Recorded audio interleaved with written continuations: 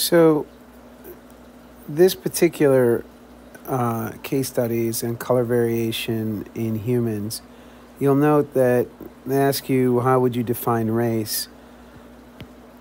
There are two, race is only a word used in a social construct.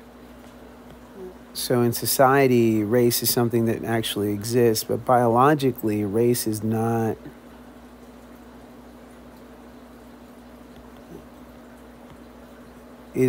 something that's considered valid. That being said, populations are important, and there are some correlations between this word race, right?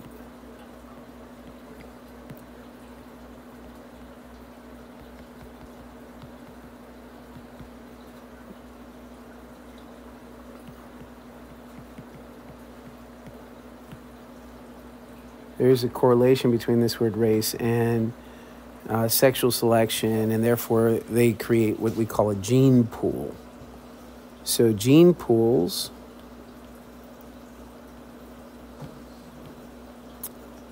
are individuals in a population and the various genes and alleles they have. So pick a gene, let's say call it A. How many little A's and big A's do you have in this pool of genes?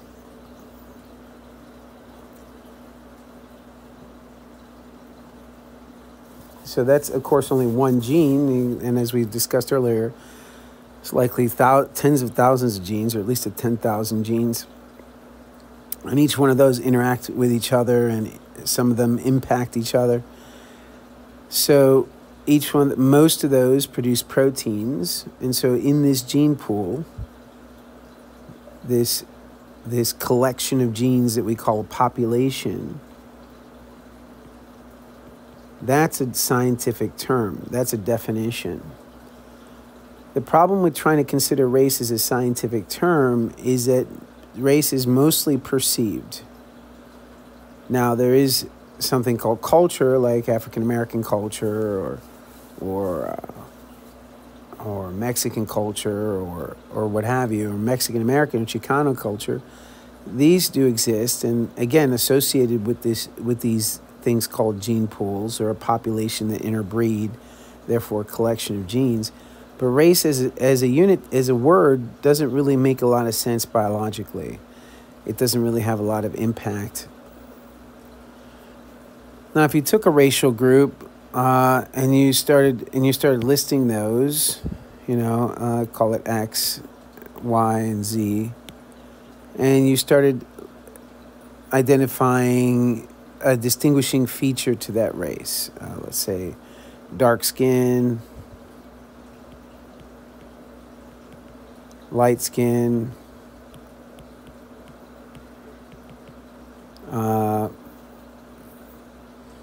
medium skin. This is even looking at this, even looking at skin color, just as dark, light, or medium. This in itself is insufficient, since there's no such thing as really dark, light, or medium. There's all kinds of gradations in between. But we could call it, we can ask, is this an external trait or is it an internal trait? And what you'll find is that in every case, or most cases when it comes to this idea, this word race, they're really just external features or traits that we can identify. We really don't get down to the gene. We don't really get down to the thing that's inherited. Because you don't inherit skin color, really. You inherit a gene or a set of genes whose result then is a skin color. Of course, there is a correlation, but it's not it's not one-to-one. So let's go ahead and take a look at really the rest of this. As you can see here, we're going to look at zebrafish.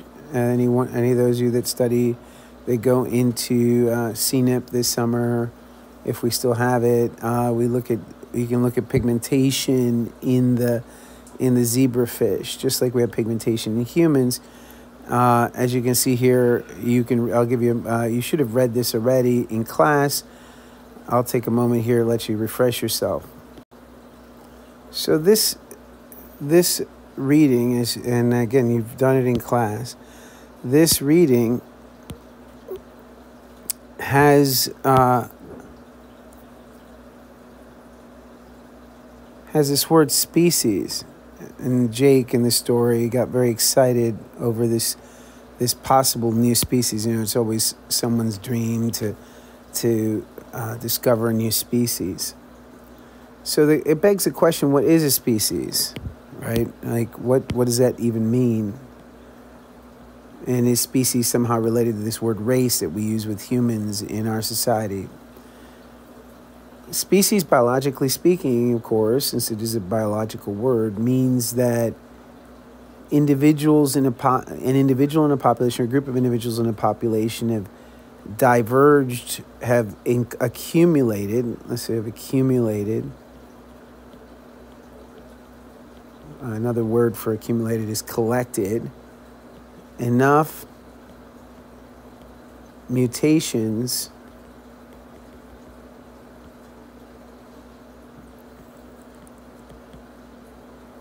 that they are significantly different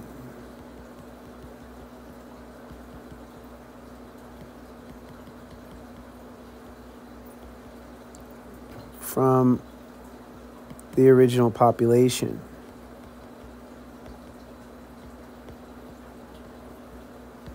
So different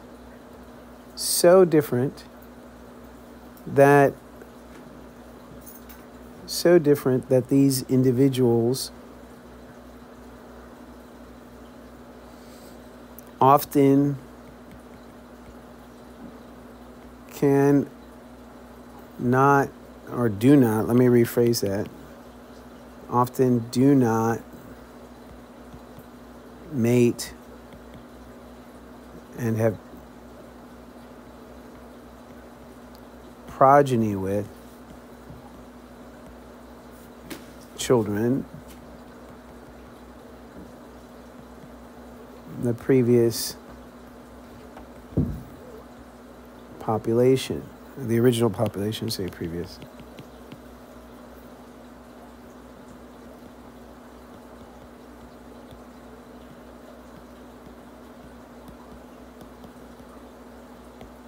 Right? So a really great example, it's a sad example because the example is likely only true because of global climate change. But I think everyone's seen and knows about polar bears. And then there's an equally large type of bear called a grizzly.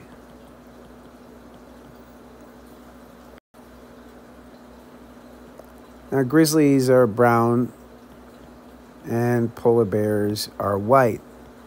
I think most people would say they're two different species, and they would be right. Grizzlies are a species, and polar bears are a species. In nature, they normally don't meet each other. They don't mate with each other. They don't produce progeny. Polar bears like polar bears, and grizzly bears like grizzly bears, and that's how that moves in nature normally. Because of global climate change, polar bears have had to leave their normal environment. They're isolated. Their Arctic environment, and they've had to come down into the tundra. They've met grizzly bears, and they've mated with grizzly bears, and now there are hybrids. Now the question is, are they the same species? So you see, science has a problem even in defining a species, right? Let alone race. Race has no real distinguishing factors. You can say, okay, this person's definitely this race. We can talk about gene pools. We can talk about populations. That's relatively easily measurable, right? But race isn't really something you can really measure and say, okay, these guys belong to this group. When we look at grizzly bears and polar bears, even when we know that it's pretty obvious they're two different species. They come together, and they produce, these hybrids that can have babies. And so, one definition of a species, if two things can't, let's be clear, if you have two populations, even if they look alike, two populations that cannot mate and produce offspring, right? If these two can't mate and produce offspring that can then that are reproductively viable, in other words, they can keep having babies, then they're definitely two different species. Like, for instance, a dog and a cat can't have babies. I mean, they just won't. It's not they will not have any viable offspring that can have offspring. There's a good example of this type of mating that shows that they're not these with hybrids and grizzlies. There's a question: are they the same species? Then we still consider polar bears and grizzlies different species, even though they can have babies. They can have babies. They can produce hybrids. When we look at a tiger and a lion, that is an example that I was trying to get to up here with two populations that cannot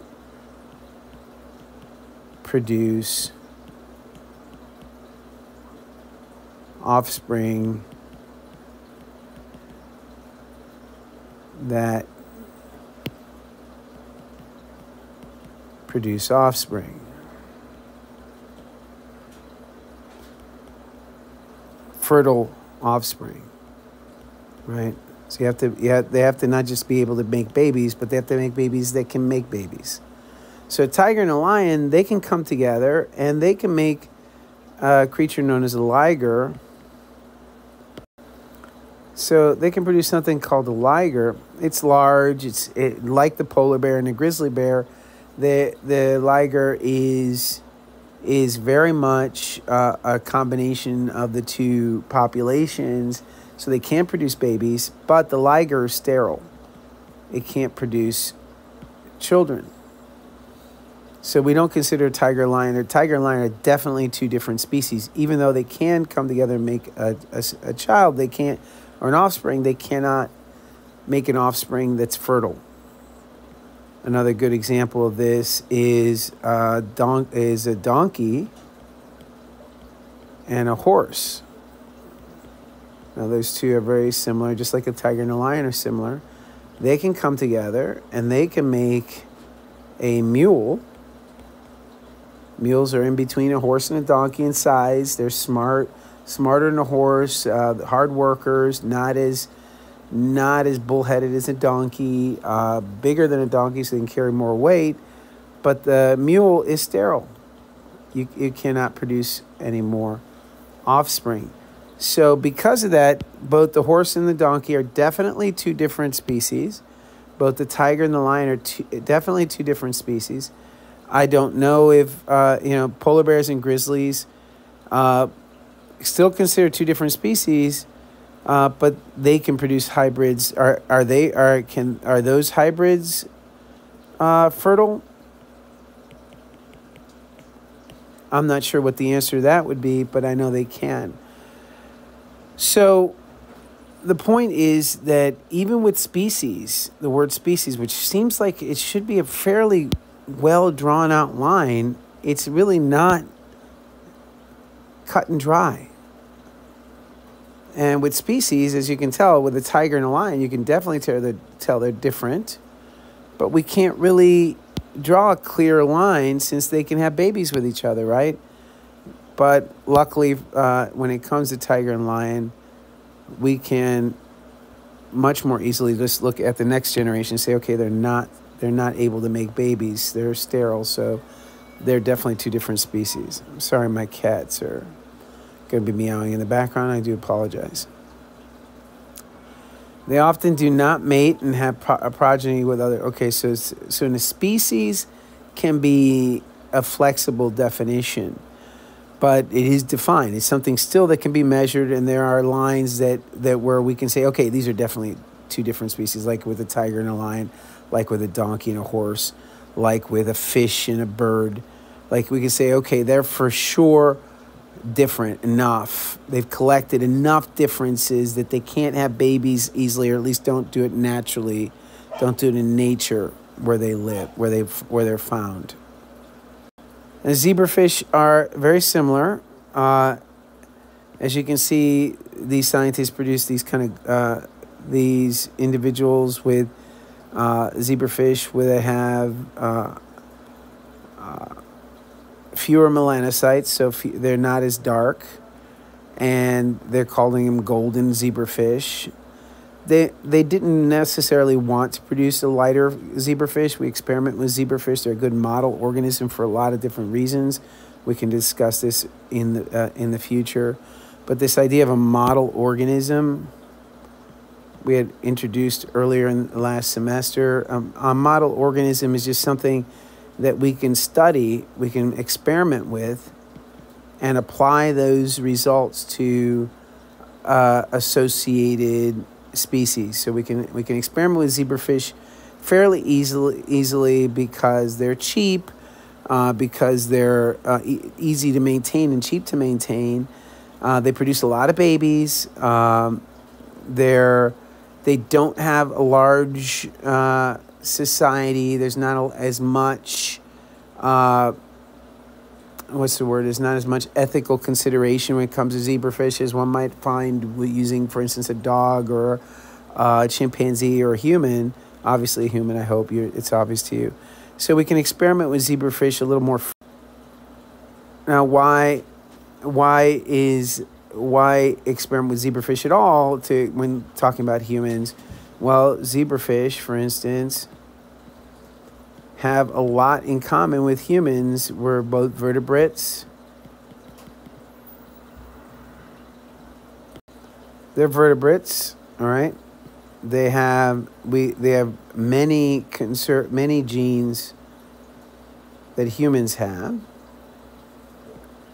Interestingly, they have external fertilization, which means it's easy to manipulate which egg finds which sperm because it happens outside the body. The female fish lays the eggs outside in the water, and then the male fish lays the sperm in the water, and they fertilize outside their bodies. The embryos are clear, so it's easy to see them develop, and we can easily identify structures that would be difficult in a different organism if we were going to try to do some experiments with. And they produce a lot of babies. At once. Let's call them offspring. I always say babies, but they're not really babies, right? So a lot of offspring at once. And they mate often. We can separate them and not mate them, so we can choose when to mate them and when not to mate them. That's also very, very useful when you're trying to look at genetic studies or anything that has to do with controlling which genes get mixed with which genes.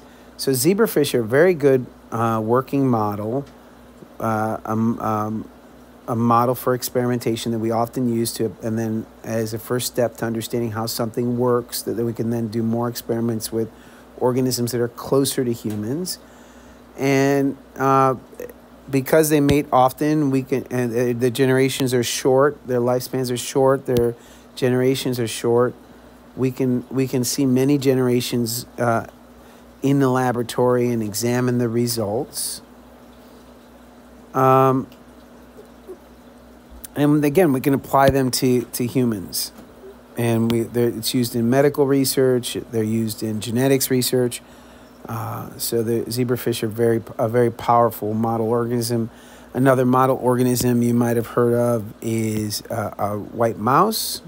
Mouse is another model organism that scientists will use. They're common, again, for many of the same reasons, except that they're not clear and they don't externally fertilize, but they're closer to humans because they're mammals. And they're not just vertebrates. In other words, they just don't have a backbone, but they're also mammals. So we share more genes with them than we do with zebrafish. We have less differences between us. They still have a lot of offspring. They mate often. They're sexually mature early. So mice and they're easily kept. They're cheap to upkeep. They're cheap to have, cheap to feed. This is all very important when you have limited funds. So another good model organism, the mouse, Drosophila.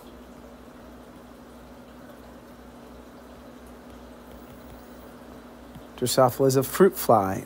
Another great organism, model organism. By the way, all of these we've sequenced their genome. So we know their genes, all their genes. Drosophila are also known as fruit flies. They're those little flies that when you go to the store, your mom comes back from the grocery store, they're usually hanging out around the fruit and they start bugging you a little bit. They die quickly, but Drosophila are just fruit flies, and they're very useful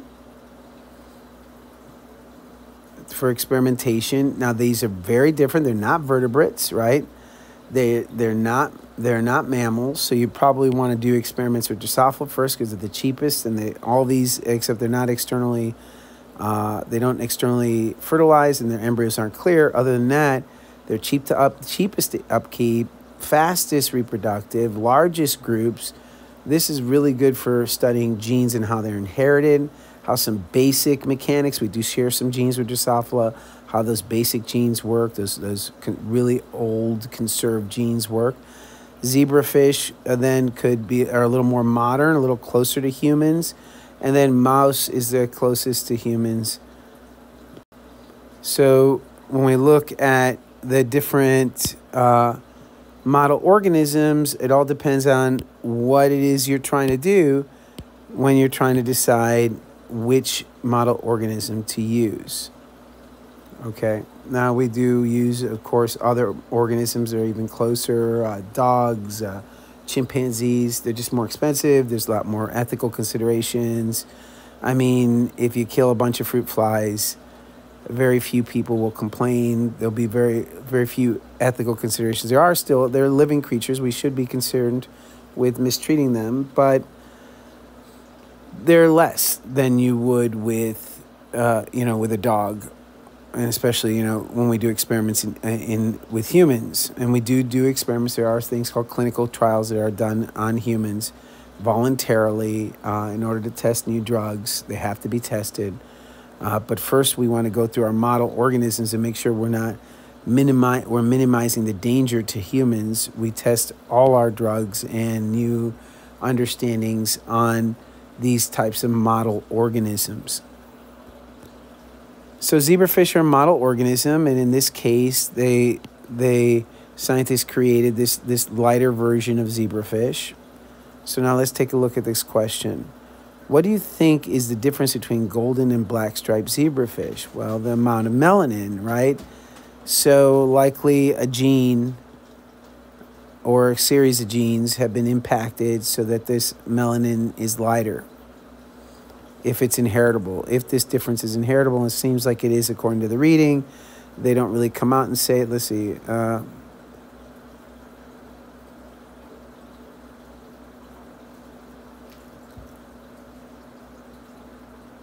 I'm reading here with a few.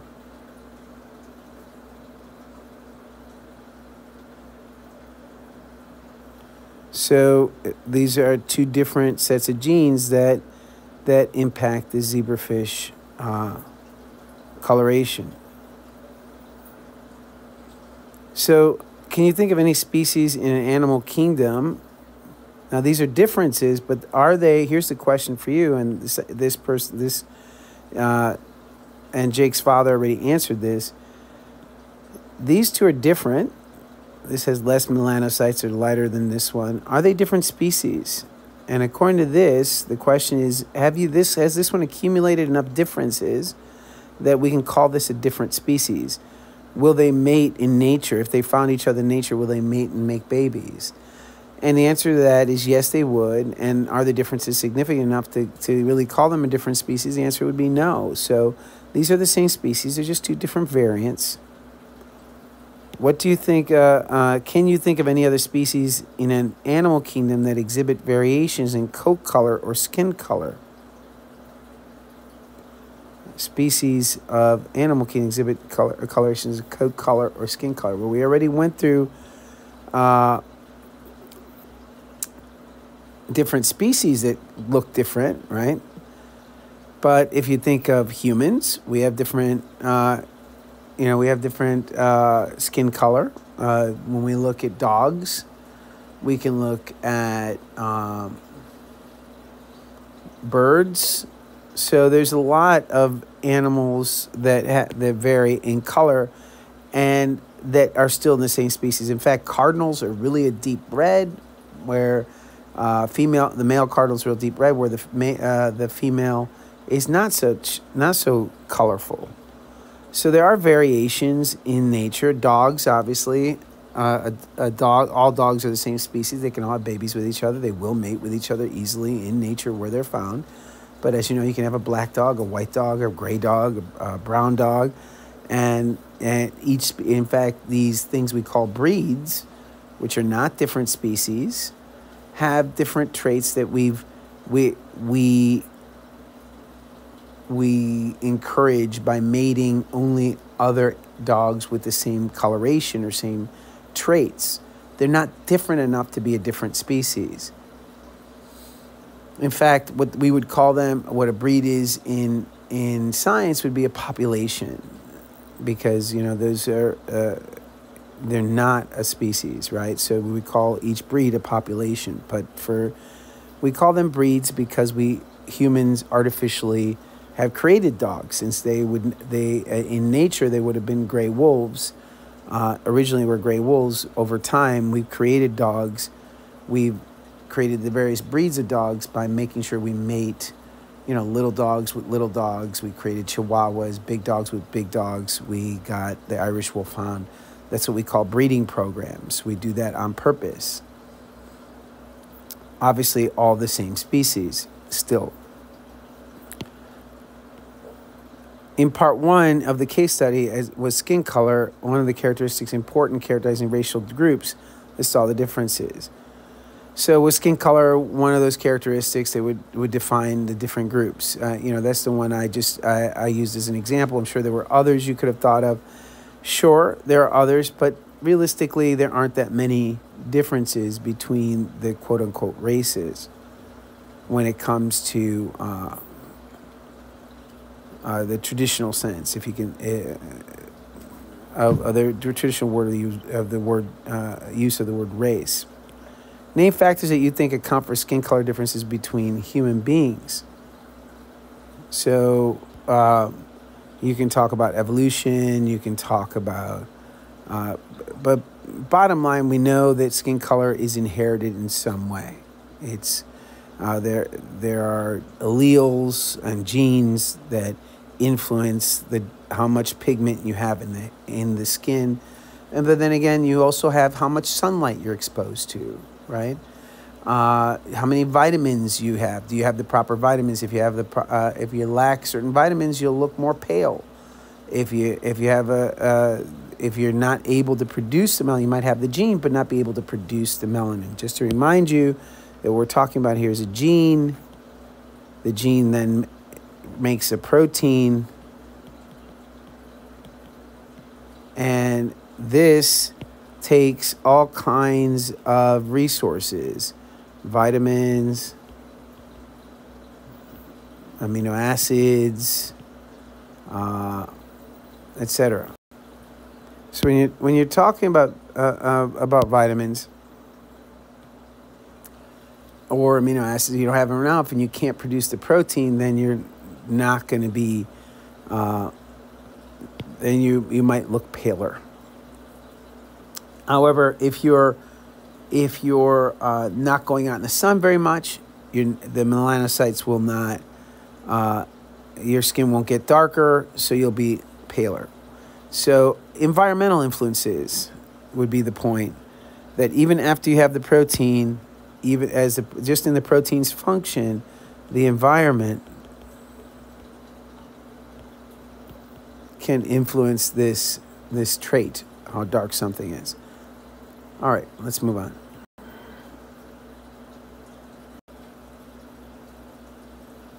So with skin color and the different races, what we're dealing with is, again, the word race is social, and in science we would use populations. So the differences between the populations and the skin color in populations would be genes, a collection of genes, the gene pool, the alleles in that population. Just like as we discussed with sickle cell, you have a different set of alleles that can be found. And how do you know what alleles are in that gene pool? Well, it depends who's mating with who.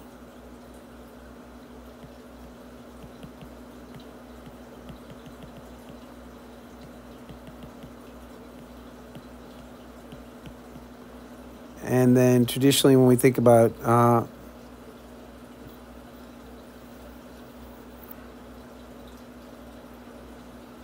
when we read the story, you see that mom got freckles and red skin where dad did not. And the question is why? Because dad had genes from his ancestry that allowed him to have enough, and I'm using the word genes, plural, on purpose, that allowed him to absorb sunlight and not react as well. The red skin is actually damage to the skin, and the freckles are the few melanocytes that mom did have, the little groupings of melanocytes,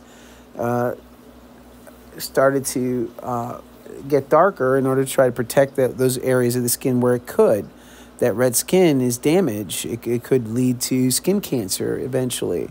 So anytime you get a sunburn, anytime you even get tan, that's UV radiation impacting your genes, impacting your skin, your living cells. So you need to regulate that. You need to reduce that. And too much sunlight is no good for you. Well, unless you're using something to help reduce the amount of negative impact of too much sunlight on your skin, like skin protectant, SPF. So in any case, who's mating with who is what determines the skin color, the differences. But then again, you also have the environment. How much sunlight are you being exposed to? So you have your own personal history.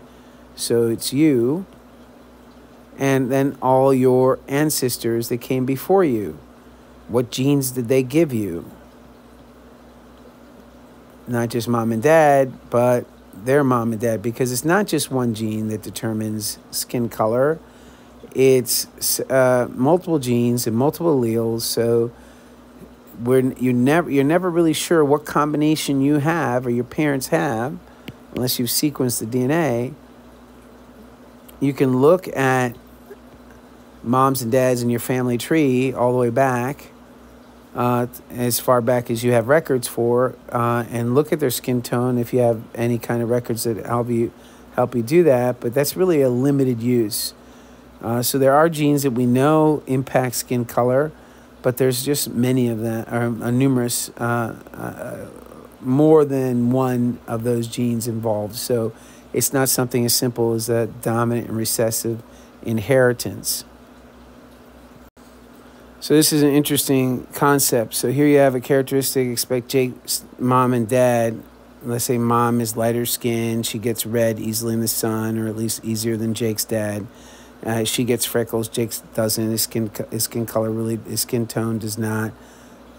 Under the same sun exposure, Jake's dad doesn't really react to the sun where mom does. What other characteristics would you expect when you think of Jake? What other character traits would you expect to see that would be different between mom and dad? So we know Jake's dad's likely darker, and Jake's mom is likely lighter, and Jake's mom is sensitive to the sun where Jake's dad isn't. What other characteristics, what nose, ears, eyes, hair, would you have expected to see? And how did race influence that image of Jake's dad and Jake's mom in your mind? Just to be clear, there is no biological link between skin color and any other trait. So, well, to my knowledge, so you can have, any straight hair, curly hair, straight nose, curved nose, attached earlobes, disattached earlobes, large ears, small ears, all the other traits of a face or body. None of these are directly related to skin color. But it's interesting that race is often first identified by skin color, and then other traits are associated with it, with each of those, with the various races. But they don't necessarily travel together because, first, Mendel's law of segregation. We know how genes move. We've studied them, and when we looked at mitosis and meiosis, we know that these genes don't travel they don't necessarily have to travel together. They can be mixed up fairly well, and one doesn't necessarily influence the other. And it turns out skin color doesn't influence the other traits. It doesn't mean you're tall if you have dark skin, for instance, or you have blue eyes if you have light skin, or what have you. You can have various combinations. And why is that? And what does that say about race? How measurable, how dependable is that word race? Seems a lot less dependable than the word species, even though species itself is still slightly questionable. This discussion is about vitamin D and UV radiation, and how being exposed to UV radiation stimulates vitamin D production. And when you think about in Africa having such direct sunlight versus up north, we have less direct sunlight, how the survivability of these individuals would change a population that went from Africa into the north. A different group of people would have survived in the north without any assistance, without any technology, than would in Africa. So, and by the way, this even leads to issues today here in the north, where we have so much less sunlight, and even when there is sunlight, so few of us actually go into the sun for various reasons. Consider that vitamin D deficiency is a big problem in our society. And one of the reasons is we're not getting enough sunlight. We're not getting enough sunlight in part, obviously, because we don't go out. We're inside often. We're not outdoorsy people the way we used to be as a species or as a population. And then the other thing is that there's so many of us have darker skin so far up north that it would take more sunlight to get vitamin D production than the lighter skinned individuals would. So someone who's lighter skinned could get that same vitamin D production. It might take 2 or 3 times as much time for us to be in the sun to get the same vitamin D production if you have darker skin. So it's not a surprise that vitamin D is not made in our is a deficiency, is a public health issue in the United States. But this also talks about other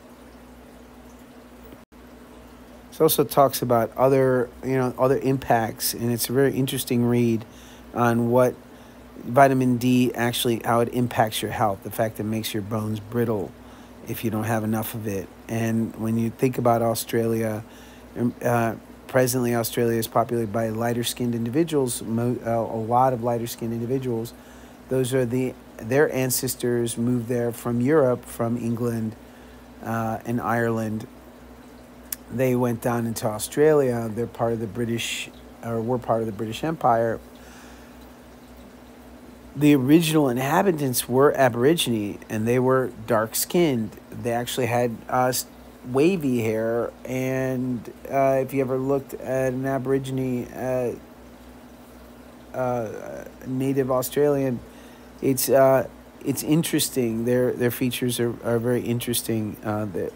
They're different. That they migrated to, that population migrated to Australia 60,000 years ago, and they're still human. They're still same race. They're not that population.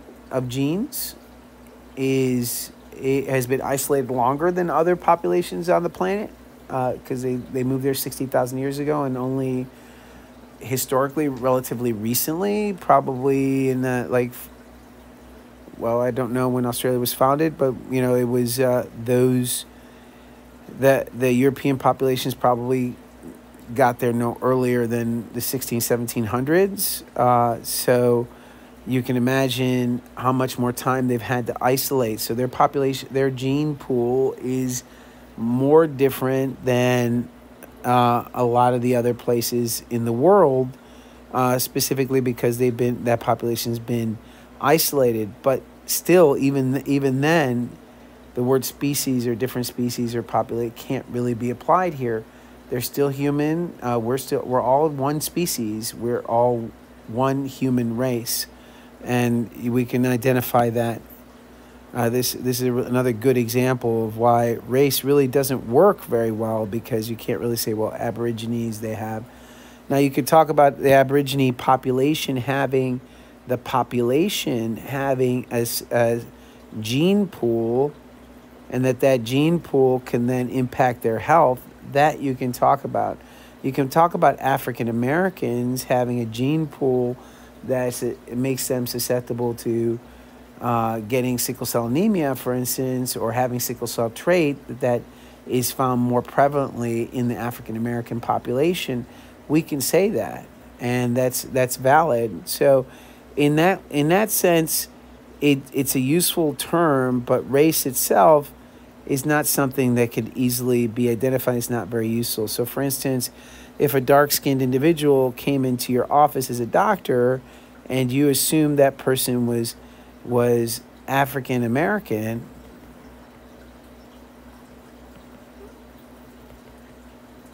you would assume you're assuming they're black, and you're gonna that somehow makes them from the same gene pool, but that's not true. African Americans have a very different gene pool from people from Africa, right, or from Brazil,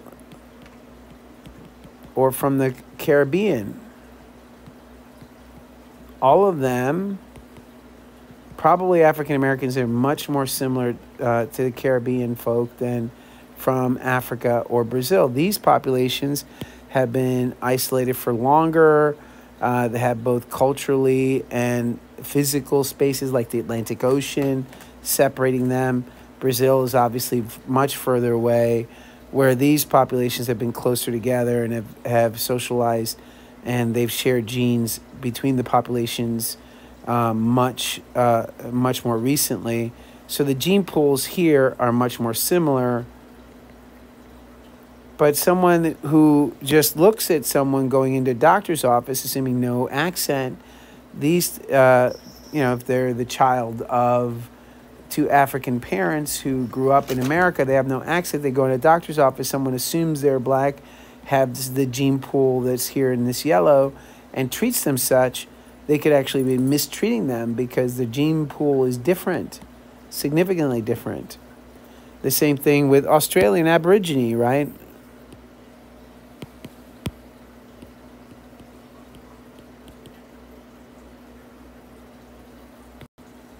The Australian Aborigine is even a different gene pool, and they all might have dark skin. So to assume someone is black and therefore is sickle cell anemia, might have sickle cell trait, this is not.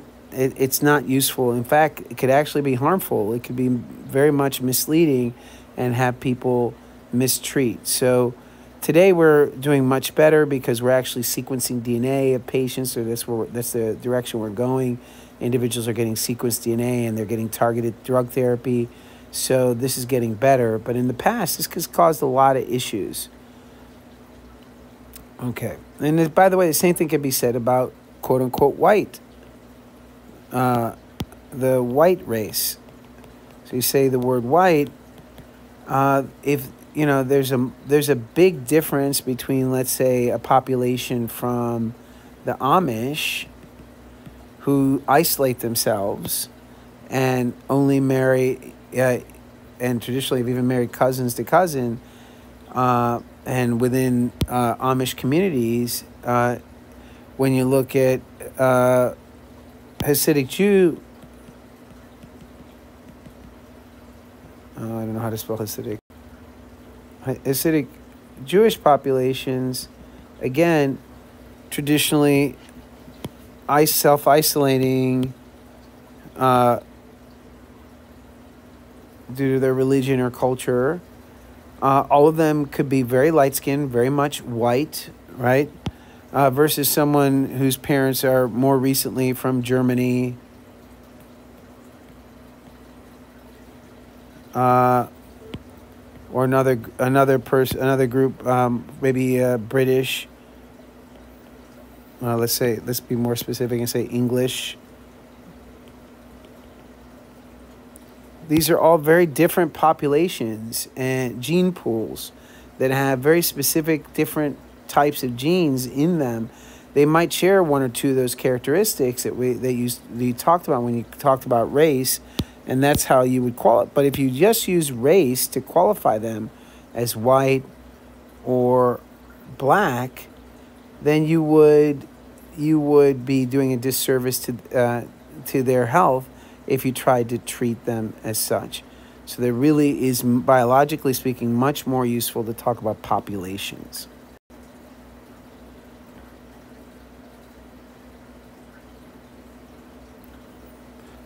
So as we've discussed, the lighter skinned person is obviously going to get more radiation exposure from the sun, increased radiation exposure.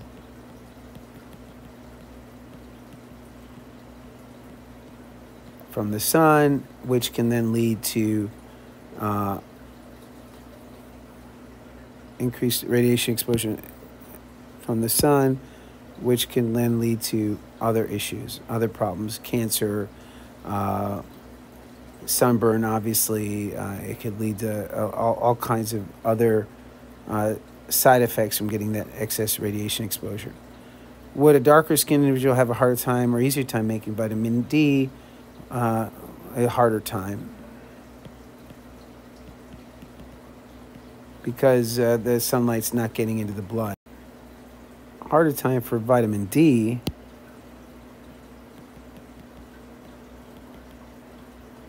Folic acid would be preserved, so they could more easily keep folic acid.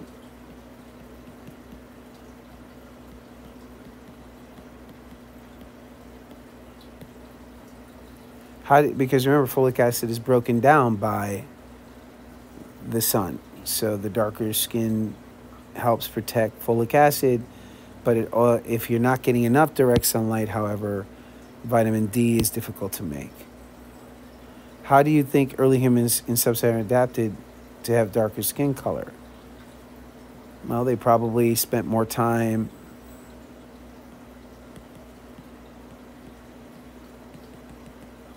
in the sun. They had to. In sub-Saharan Africa, they were hunters and gatherers, and there aren't a lot of trees in sub-Saharan Africa, so you had to hunt down whatever food supply or gather whatever food supply, often in the daylight, since at night you had a lot of large predators that might be coming for you, lions, and other cats.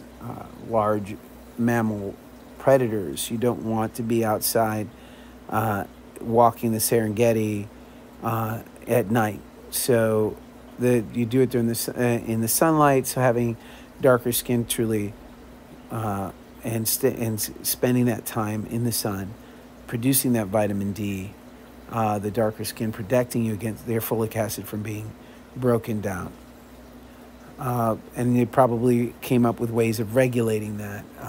You probably culturally set aside time on the hottest part of the day or the most direct part of the day.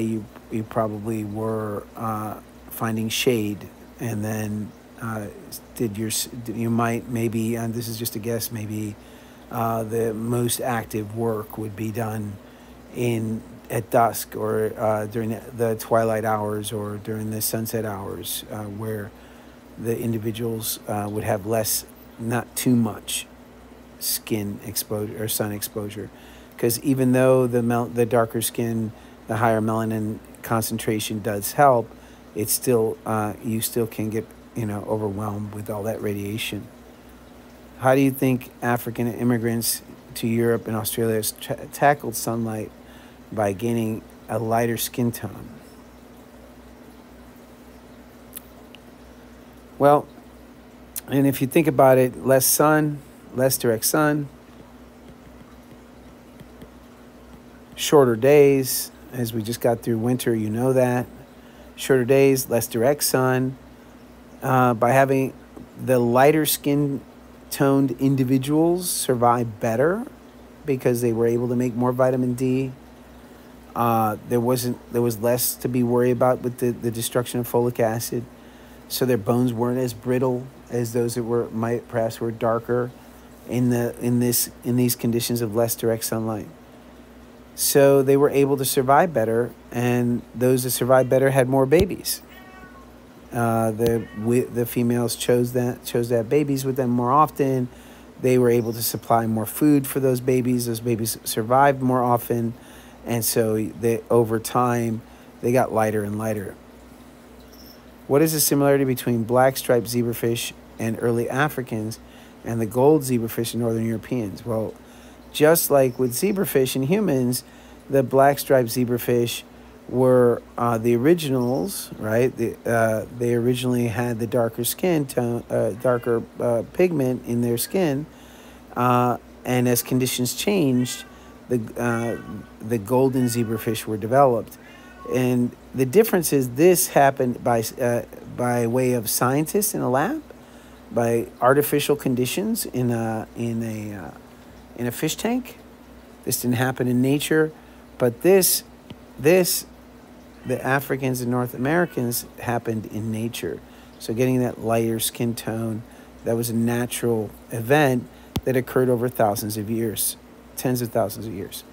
How would you define a gene? What do you think how do you think genes play a role in transitioning from darker to lighter skin color? Well, it depends on what you mean by transitioning. I believe what they're talking about is seeing humans in populations in Africa that were darker, and then humans in lighter, in northern areas having lighter skin. And what you have to think about is that you had this gene pool, back to that idea of a gene pool in Africa, where the people that had these particular genes, and they were probably a collection of genes that were for darker skin, right? Those individuals survived in those high light conditions very well, but since genes are inherited, they can only be inherited and then passed down through the generations if the individuals survive. So anybody that died too early, or they died before they could have babies, did not contribute to the gene pool. So as you move further and further north over time, each time you stopped and had a little village or a town or a country, each individual population equilibrated. You had a set of genes that worked for that environment. If they were too light or too dark, they didn't survive as much. And over time, what you saw is that the gene pool had a collection of genes that meant that population had a specific skin color or skin tone. The most northern populations being what people call white, very pale skin, and then everything in between. The reason is that the ones in the furthest north, with the shortest days and the least direct sunlight, these individuals had to spend, and in the cold, by the way, on top of that, so even when there was daylight, you weren't exposing your skin to it, you'd freeze to death. So these individuals over time developed genes that allowed them to take advantage of every second of sunlight and absorb every ray of sunlight that they could into their skin to improve their vitamin D concentration where the opposite is likely true of the original African gene pool, and something in between with all the rest of these stops geographically of each population. So Africa, Middle East, Asia, and everything in between. How do you think scientists created golden zebrafish from the original black striped zebrafish? They bred them, right? Just like we did with dogs. They chose individuals that had certain characteristics, and they ended up making this lightened version of zebrafish. In other words, they only allowed the lighter zebrafish to mate for whatever reason they were doing it.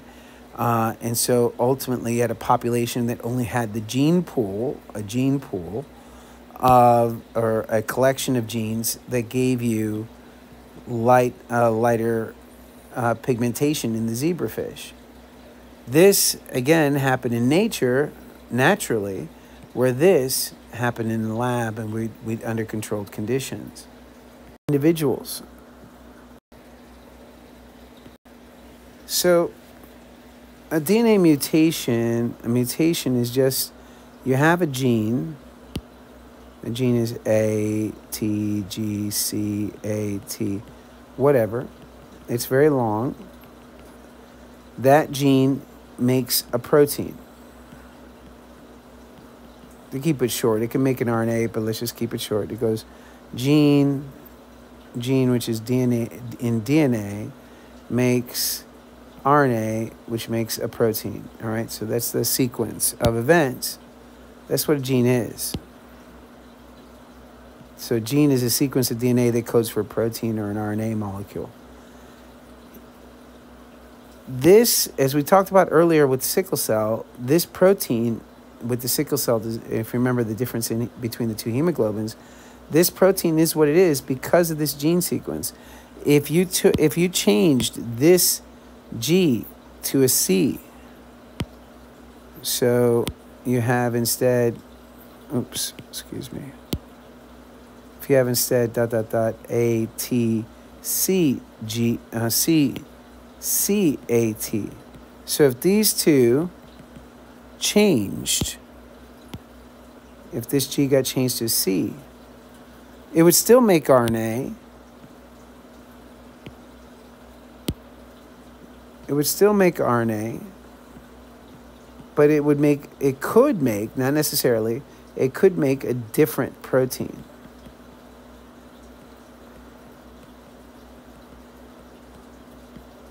Now, this could mean there's no difference in the protein. We'll talk about that later when we talk about transcription. Actually, that's the next unit. But when we look at the different, whether we get a different protein or not, this is called a mutation. It's called a mutation because you changed the DNA. Mutations happen all the time. There are mistakes when we copy the DNA. There's mistakes are made. It could be because of chemicals. It could be because of sunlight, for instance, right? The very UV light that's hitting people could mutate the DNA. It could just be a random mutation that happens. Those random mutations, a lot of them are what we call silent. A silent mutation is just something that doesn't make a difference in the protein. So when the mutation is silent, there's no change in the protein. Since there's no change, we call it silent. Or it could change the protein in some way, like in sickle cell, right? Either way, the change in the DNA is called a mutation. How do you think DNA mutations would have regulated skin color in different populations compared to sub-Saharan African and Northern Europeans? So first, before nature can pick which ones survive and which ones don't, there has to be a difference between individuals in the population. So mutations have to happen first. So people had to have the genes for lighter skin in order for them to be chosen to survive. Otherwise, nobody would have survived. If the genes weren't there, then there's no way for nature to select. We call that natural selection. So natural selection only works if the individual alleles or mutations already exist. So mutations come first. In fact, they drive evolution. So you have a certain gene pool, the pool of genes, where you can select from. The more there are differences, the more diversity, the more genetic diversity you have in a population. As you know, sex is all about creating genetic diversity because that is a strength for the population. The more diverse a population, the more likely that population is to survive.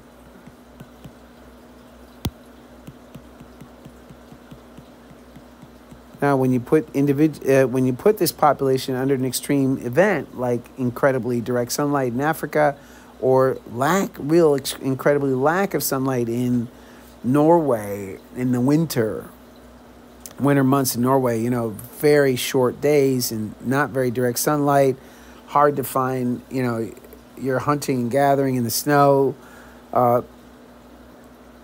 So this is going to put a lot of pressure on this population to survive. Not everyone in this population is going to survive. It's likely going to be the individuals with the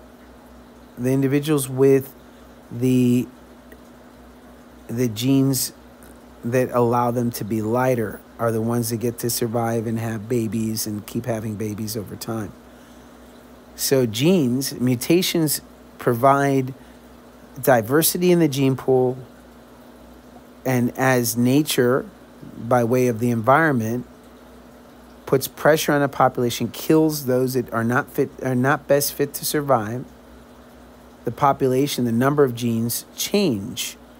So slowly but surely, the genes for darker skin color start to become less and less in the northern population, and the genes in the southern populations in sub-Saharan Africa have more and more of the genes and alleles for darker skin color in this population.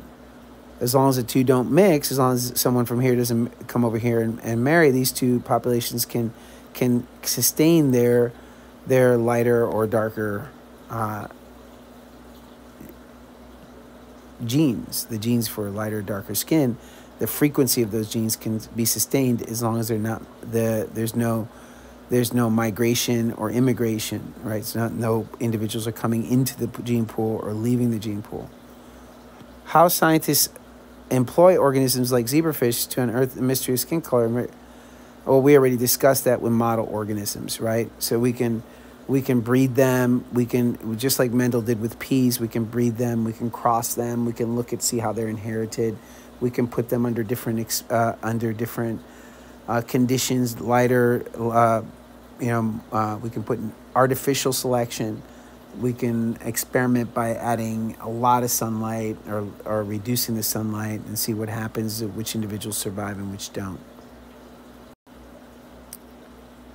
So when we look at skin color, it's not one trait. Remember when we talked about dominant versus recessive? And we said with dominant recessive, you get either one, tall or short. There's two options, two traits, right? So with dominant recessive, there's two traits. You get tall if you have the big A, whatever, as long as you have one big A, you're tall, and you get a recessive if you have two little A's. Same with sickle cell, right? Then we said, well, there's other kinds of inheritance, like incomplete inheritance, which we talked about as being kind of a mix between the two, so red and white. And so red might be a big R, and white might be a big W. But then you have this third trait or third phenotype. It's pink, and that's when you have a big R and a big W. So you got there's three different traits, right? Three different phenotypes. Here you only had two phenotypes. Here you have three phenotypes. So that's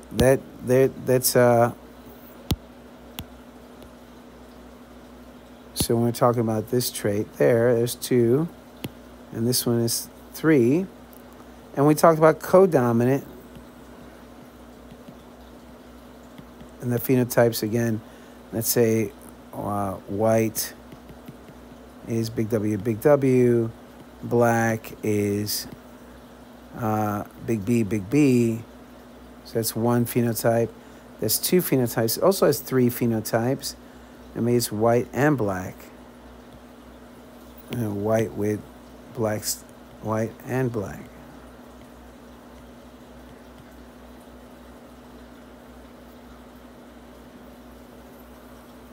Big W, big B. Again, 3 phenotypes. So when we're talking about skin tone or skin color in humans, is it white or black? Is it white or black, or is it more 64 shades of skin tone? Varying skin tones. Yes, it's impacted by environment, but assuming the same sunlight exposure, you're going to have 64 different shades possible, not even including albino. It's a whole nother conversation. The albinos are recessive, little a, let's say. They control the master gene, and without that gene, if you have without at least one dominant version of that gene, you get none of the other 64 shades. So 64 shades is not, it's not dominant or recessive. It's not just one gene with 2 alleles. It's not even 3 alleles like with red ABO blood groups, right? ABO blood groups, you have multiple alleles, right? You have 2 gene, you have 1 gene, and you have IA,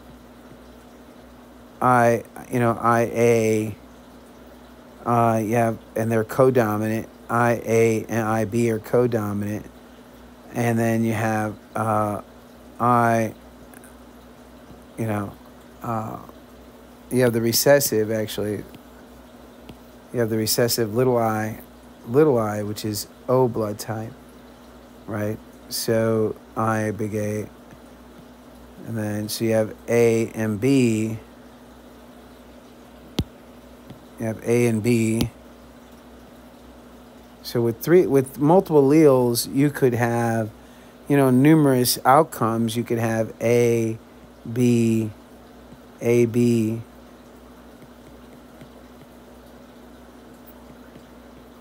or O. So you can have up to 4 different, right? Maybe even 5. But with 64 shades, it's unlikely you're going to have that, one gene with that many different alleles. So it's likely you're going to have multiple genes involved here and to create skin tone in whatever way it's regulated. How much melanin, how dark, what's the reaction rate of the skin to the sunlight, et cetera, et cetera. So it's the fact that you have so many phenotypes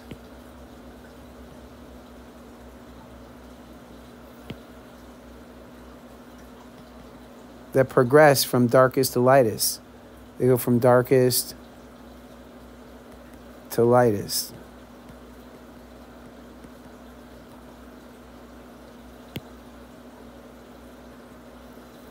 Based on what you have understood about skin color in this case, draw some conclusion on how DNA mutations could benefit the establishment of races across the globe. Focus on skin color adaptations. So again, not liking the word race, but it is a reality. Our society does talk about it. The focus on skin color adaptations. Again, if you gene pool, if you have multiple genes, 64 different shades, you have a gene pool that allows you to have a lot of different individuals, a lot of genetic diversity. And even if one gene becomes less frequent, another gene might not.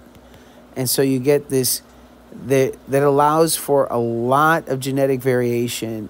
So as the environment subtly changes, you can have subtle differences in skin tone going from sub-Saharan Africa all the way to the north.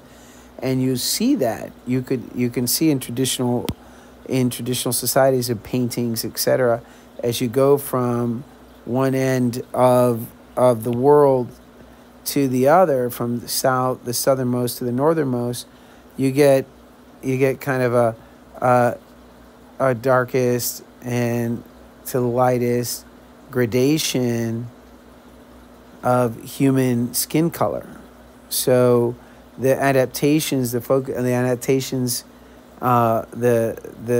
natural selection pressures, having that many genes and those many variations, because remember, we're talking about numerous genes, but they also have likely more than one allele each. So there's a lot of different variation that you can get. So 64 different shades. And so you can have a population, let's say, and I'm just going to make this up, sub-Saharan Africa. You have nope, that's too thick. You have sub-Saharan Africa. Let me try blue. Sub-Saharan Africa. Then you have, maybe Middle East. Maybe you have, let's even do this. Northern Africa, Middle East. You have Southern Europe. You have Middle Europe, and then you have Northern Europe, and then you have everything that's in between. They get from the darkest all the way to the lightest. Each population, each of these is a gene pool that's established because of the conditions of where they grow, where they live. Explain science behind Jake's final statement. So when you're looking at other traits, and when you look at Jake's statement about other characteristics when it comes to race, again, I don't like to use the word race because population is so much better. But in any case, when we look at the word race,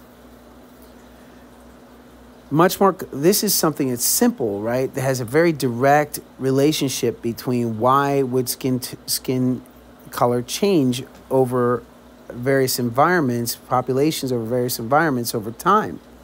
Because sunlight, and we looked at all the biochemistry behind it, very easily measurable, identifiable cause. We call that natural selection.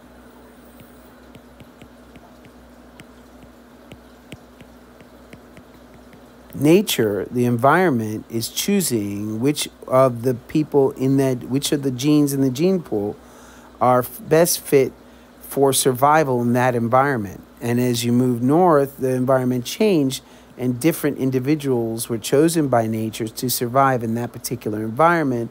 So the gene pool had the majority of the individuals in that gene pool had those characteristics.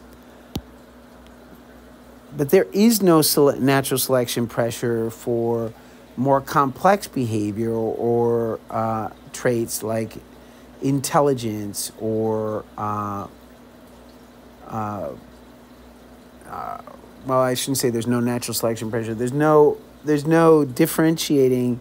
In other words, it doesn't take more intelligence to survive here in the north than it does in the south.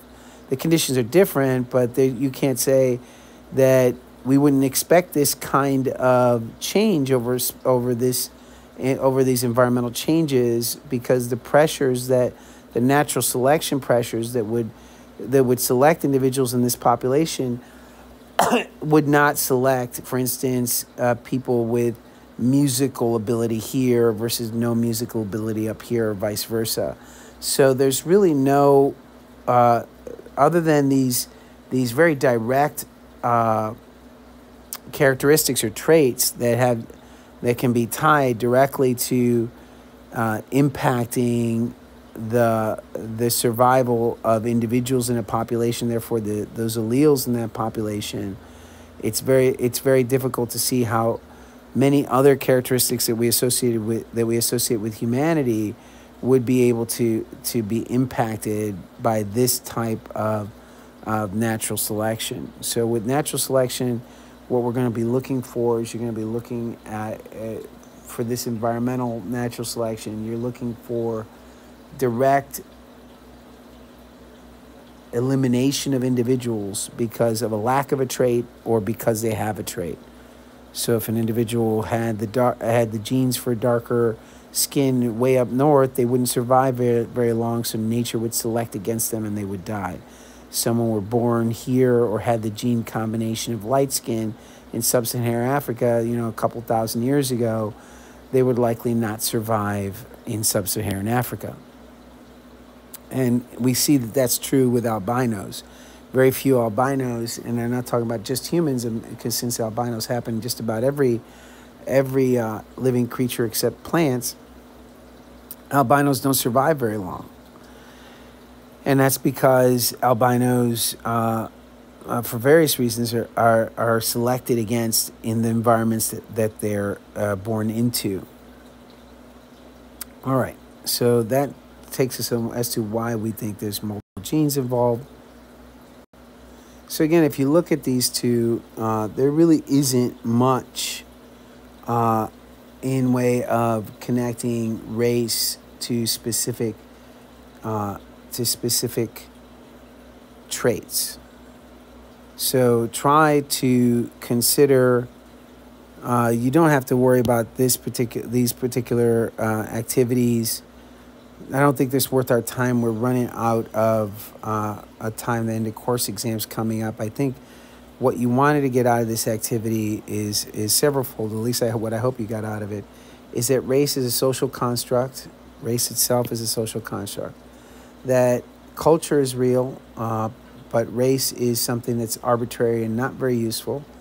Populations, however, are a really good way of looking at. Populations are a very good way at looking at any living organism, and this idea of a defined gene pool. So a pool of genes or alleles in a population that's transmitted from ancestor to ancestor down lineage. We call those populations. Race can be, by the way, can be misleading and ill-defined. So not incredibly useful. Populations define a gene pool. Those are much more useful. The traits, and you can look at skin, as we talked about skin color, and we talked about how that can be misleading with even identifying a particular race, right? When we're looking at gene pools and you're looking at populations, you have to consider that natural selection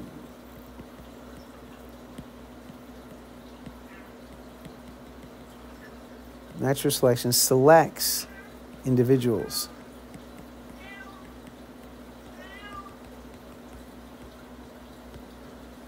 Natural selection selects individuals, and those individuals are selected against.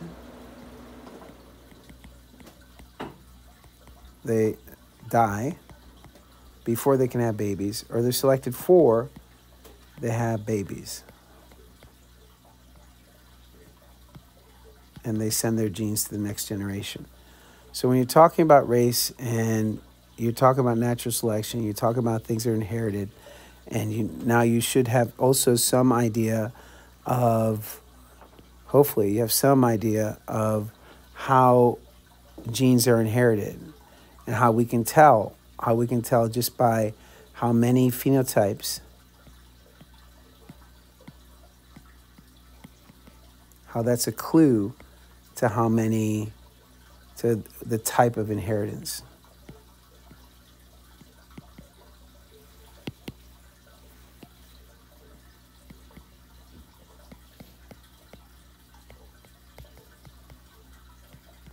And lastly, the fifth thing that I hope you got out of this is when we look at this thing called species,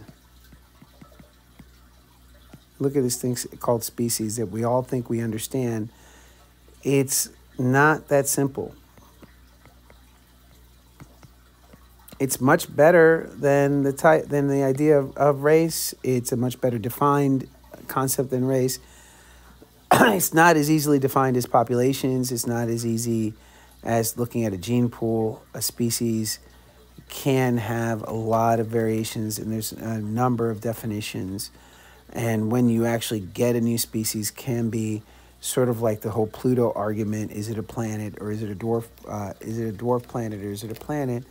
Uh, some of that is arbitrary. Some of these are human constructs. As with any human endeavor, we hope in science to base it on facts and reason and definitions, but sometimes there is a lot of gray area, and species, the word species does have some gray area to it. So when we're looking at these terms, I hope this helped clarify the difference between race, species, phenotype, the connection between phenotypes and types of inheritance, what is natural selection, and I should say the sixth and probably the last note here is what is a mutation, right? And how does a mutation impact a population? So there's kind of 6 things I hope you got out of this case study.